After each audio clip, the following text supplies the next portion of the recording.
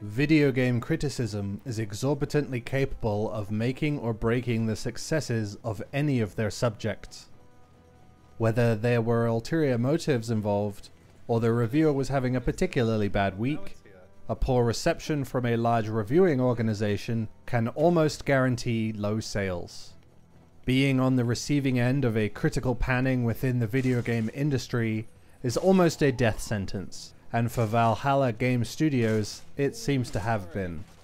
Despite being composed of former Team Ninja staff and led by Tomonobu Itagaki himself, Valhalla Game Studios' Devil's Third was received so poorly that the studio hasn't produced another title since. Itagaki took a 5-year hiatus from video game work, and the studio's dreams of a trilogy would never come to fruition. Ivan's violent adventure to prevent global destruction seemed to be the polar opposite of what the critics were wanting, and they took every opportunity to elaborate on the game's mistakes. But was the game as disastrous as the critics claimed? Was there some predisposition to dislike Devil's Third because of its Wii U exclusivity and bizarre character design? Was Unreal Engine 3 too archaic by 2015? Or did the game's humor just not land? To truly answer those questions, let's take a little journey back in time.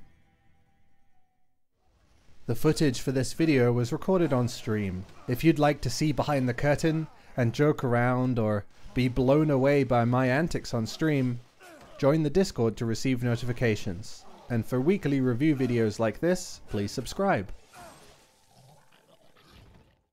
Joe Rogan in my game.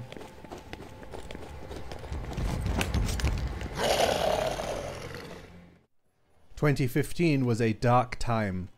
EA had tossed out Star Wars Battlefront while they rebuilt Maxis into a mobile developer. League of Legends was at its most popular. Take-Two were closing a bunch of its international developers, and Donald Trump was leading the Republican nomination. Nintendo's home console, the Wii U, had been a sales disaster, and during 2015 they announced their upcoming replacement, the Nintendo Switch. Developers creating games for the Wii U were suddenly put under a lot of pressure to deliver before the new system arrived. And of the 29 Wii U games released during 2015, only 10 have a Metacritic rating above 80%. Nintendo themselves were releasing poor quality games, like Mario Party 10 and the infamous Animal Crossing Amiibo Festival. But right at the bottom of the list lies our hero. At a measly 43 points, Devil's Third had earned the title of Worst Wii U Game of the Year. IGN's review claimed it was the kind of soulless, perfunctory action game they fear people judging the medium of video games by, while GameSpot said that Devil's Third is near impossible to recommend. Technical problems, shallow gameplay loops, and unwelcome difficulty were among the main criticisms within almost all of the other 54 Metacritic reviews, and my experience will not get the benefit of post-launch patches to clear any of those problems away. Despite this, Itagaki was still positive about the studio's future. Valhalla Game Studio was founded in 2008 by former Team Ninja staff after the release of the reboot Ninja Gaiden sequel. Itagaki had left Tecmo with intention to sue after he wasn't awarded bonuses he was promised, and convinced a contingent of his colleagues to migrate with him. Throughout the next 7 years, Valhalla would seek a publisher for Devil's Third, who would assist them in placing the game onto the PlayStation 3 and Xbox 360. Valhalla were eventually successful in brokering a partnership with THQ, but with their bankruptcy and liquidation in 2012, Valhalla were left high and dry. Korean multimedia organization Dubik were brought aboard to fill THQ's absence, but Dubik also went out of business during 2013. In 2014, Devil's Third was displayed by Nintendo at E3, and released on the Wii U in the following year. Devil's Third seems to have been doomed to fail from the start, and it isn't surprising that the game has the reported problems that it has. But the fundamental design wouldn't have been compromised during these publisher and platform changes. So was the original design just poorly conceived? Devil's Third is a third-person shooter with a robust action combat system existing alongside the shooter mechanics. Ivan is a highly competent whirling death meat machine, able to wield any firearm or bladed weapon he gets a hold of. At the beginning of most levels, Ivan will be deployed with his katana and a couple of varying automatic weapons, and maybe a shotgun or a sniper rifle. These automatic weapons change from time to time, but for the most part, Ivan's weapons will feel very similar. They all have similar aiming mechanics and recoil effects. Hand-to-hand combat is well-rounded, featuring attack combos, blocking, dodging, and a targeted jumping attack for extra style. Ivan is very athletic and can use his impressive vertical leap to scale pretty high walls. He's also quick on his feet and is able to keep a low profile when required. I especially enjoyed the slide move, as it allowed swift gap closing while also allowing gunfire to pass overhead.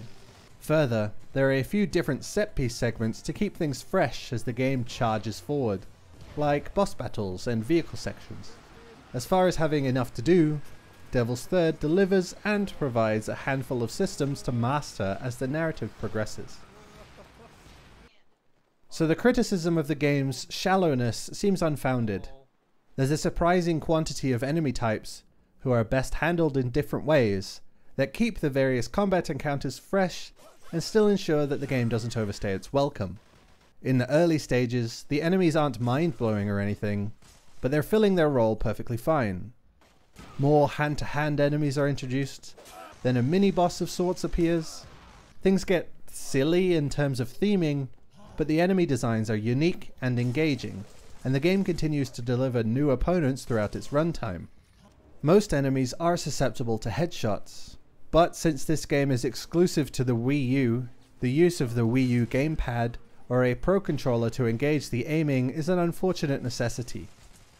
That being said, there's a generous auto-aim system that keeps the shooting shockingly tight and helps to mitigate the controller limitation.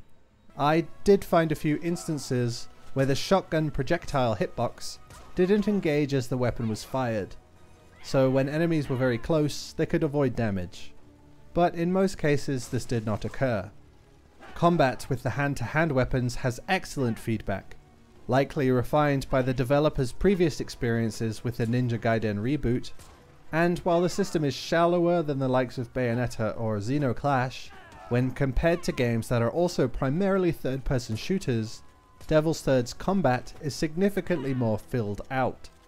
Ivan has heavy and light attacks, with different animations depending on the weapon being used, and can also engage different execution animations depending on nearby environmental pieces. The hitboxes aren't immaculate, but as far as Devil's Third's contemporaries, they aren't any worse. And the bosses are just as competently constructed. There are 8 bosses throughout the game that don't have explicit paths to defeat them, but some are more focused on a particular aspect of Ivan's combat capabilities. The bosses are usually battled within a tiny room, but there are occasions where shooting the boss is the only means to defeating it. Molotov, Jane Doe, Sovershiny, and Ludmila Karenina are ideally battled with Ivan's ranged weapons, while Big Mouse, Grundla Saha, the guinea pig, and Isaac Kumano are better fought with or exclusively tackled in hand-to-hand combat. Molotov is an encounter that can only be battled from afar, and acts as a climax for the tutorial. The player hides behind some chest-high walls and shoots at the boss and his adds. Jane Doe is a rather disappointing encounter that acts as a more mobile version of the Molotov fight. Jane walks around the arena with an automatic weapon, while some ninja enemies continually chase Ivan around the courtyard. It's hectic and engaging, but quite underwhelming. Ludmila is another substandard encounter, although it isn't too similar to Molotov. Ludmila wanders around the arena while invisible, although her invisibility isn't particularly effective, so the encounter is an unfortunate missed opportunity. Every other battle is either acceptable or incredible, or downright unbelievable. Saha is ridiculously aggressive, and the Kumano fight looks like something from another game. I don't want to spoil some of these encounters because of how amazing the reveals are. I'll show them later on, just to demonstrate to those who won't ever play the game how tremendous some of the encounter setups are. Instead, let's talk about the less good things. There are problems with Devil's Third, of course there are, and I won't gloss over them and present this game as something that it isn't. There are numerous level design problems, and some odd difficulty spikes that stop the game's momentum dead in its tracks. The levels often devolve into barren hallways with nowhere to hide, or an entry into the battle environment hasn't been ideally situated, or the player will be dropped into an arena with enemies shipped in to shoot at. This game has some insane stakes and follows some really unexpected tangents, so the many streets filled with abandoned vehicles seem somewhat dishonest and almost distract from the absurdity when it gets going. And then sometimes the game deems it necessary to spam a bunch of enemies somewhere, but it never fully commits. In the Big Mouse boss encounter, for example, there are 12 regular enemies standing in lines ready to shoot at the player once the movie ends. When the player is inevitably killed here, the game doesn't respawn these enemies. Games Farm would be distraught. Other times the game embarks upon a different gameplay type, such as the vehicle sections, but the mechanics aren't as well tuned as the rest of the game, and they feel cumbersome and ultimately mediocre as a result. This car sequence looks like a great time, but the controls are awkward for no understandable reason. While we're on the subject of the game's appearance, Devil's Third uses Unreal Engine 3 and had to be functional on a Wii U. Unreal Engine 4 was available to developers by 2014, so the game could have been able to enjoy the advances that came between numbered versions. But there's a decent chance that the Wii U may not have been able to handle the game's current assets within that new engine.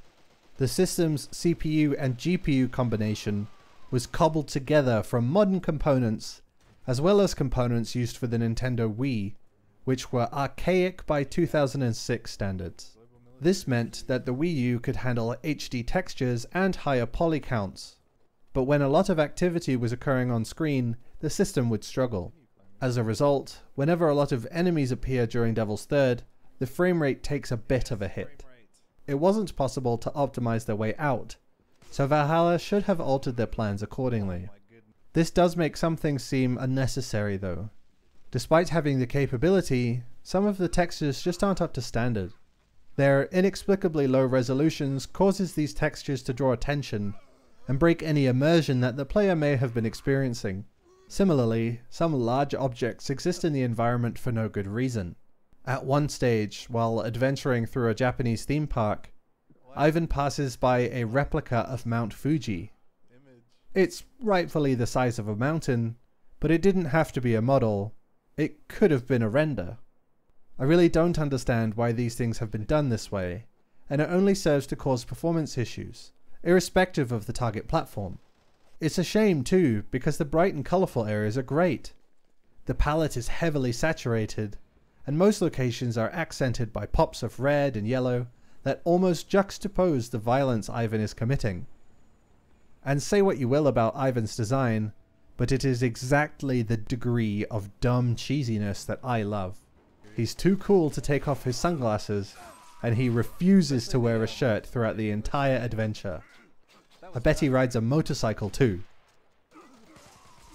Ivan is one of the few characters in the game whose name I can remember, and for a mixture of reasons. The supporting casts get very little time to make impressions, and mostly choose to yell their character traits at Ivan as he stoically walks toward them. But don't let that stoicism fool you. Ivan can be a spiteful bastard at times.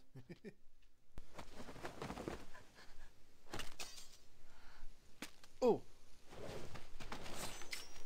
Oh.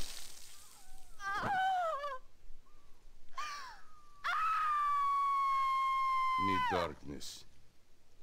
It's where you'll find the true light. Wow. What?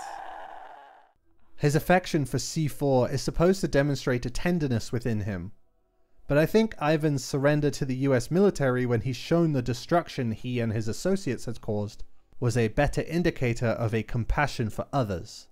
His life had been about training for that moment, and when it came, Ivan's immediate response was to eject and deal with the consequences. Other characters, like the Delta Force squad leader, whose name is Captain Bob, get a fair amount of screen time, but only use it to talk about the mission. Maybe their tone changes as the game goes on, but they won't often get much depth. Even Caraway is just a dude who gives Ivan orders and has a kooky backstory. The game's narrative begins with a mysterious man engaging a series of explosive devices attached to satellites in orbit. This causes a bunch of electrical devices to stop functioning, plunging the world into chaos. The US government is very quickly aware of the group behind the action and needs additional help to save the day. Enter Ivan, a superpowered convicted terrorist who is kept deep inside an isolated vault underneath Guantanamo Bay, who works for the US government for the promise of musical instruments. Ivan is quickly sent to Panama to track the group responsible for the attack. After some investigation, Ivan learns that his former squad are the cause, and also that his sister-girlfriend character, who should be dead, is in fact not dead. The journey travels from Panama to an island off of the northern coast of Japan, where the group had been based, and the player follows Ivan's deadly rampage across that island. He must overcome his former allies and uncover some secret medical experiments they had been conducting before finally confronting his former mentor. Kumano yells his ideology that involves inciting nuclear war, and then the two have a fight in the imaginary fire realm. C4 gets killed again but doesn't die, and Ivan gets to go back to his cell. It's fine. C4 and the medical experiments don't really seem that consequential, and even the fact that all of Ivan's old friends have even super powers doesn't really matter that much.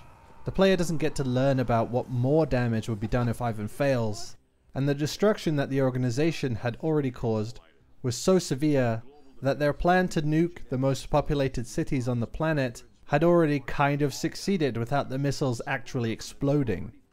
And there won't ever be a satisfactory explanation for the results of the medical experiments. Oh, and here's that clip I talked about before.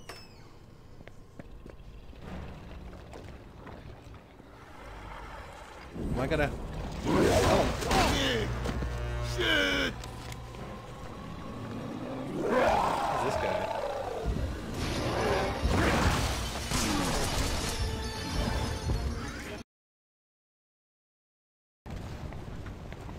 Tomonobu.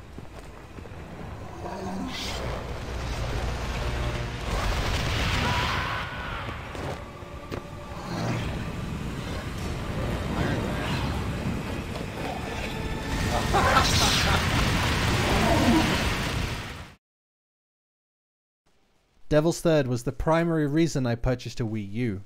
Yeah, another console to play a weirdo third-person shooter, I know. But I don't believe that purchase was a bad one. I've played plenty of games that do things better than Devil's Third, but I've also played much worse. Some of the games I have played have been more competent and more mindfully adhere to the game development theory than Devil's Third does, but they weren't as enjoyable. Devil's Third is so cliché, so predictable. There should be no measure by which this game is fantastic, and yet it just is. Everything Valhalla put into the final product has created that perfect amalgamation of silly camp and legitimate excitement. I don't enjoy Devil's Third ironically. I genuinely adore this game, and I'd encourage anyone to play it themselves. In the end, I can't agree with the conclusions of those who reviewed Devil's Third at release. There's a lot more fun to be had here, and the technical problems aren't as debilitating as many made it seem.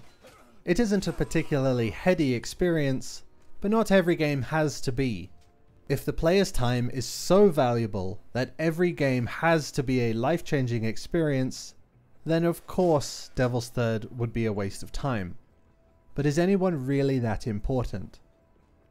The technical issues do exist, mostly as a consequence of the engine and some poor level design choices, but not so severely as to decrease the game's value by 30 to 40 points, IGN and GameSpot.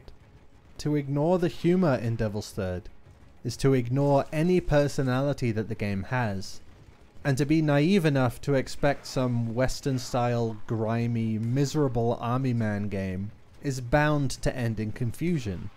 Devil's Third breaks the conventions of the time by adhering so strictly to them that it seems ironic. And I think that's magnificent. Oh, okay. Just a minute.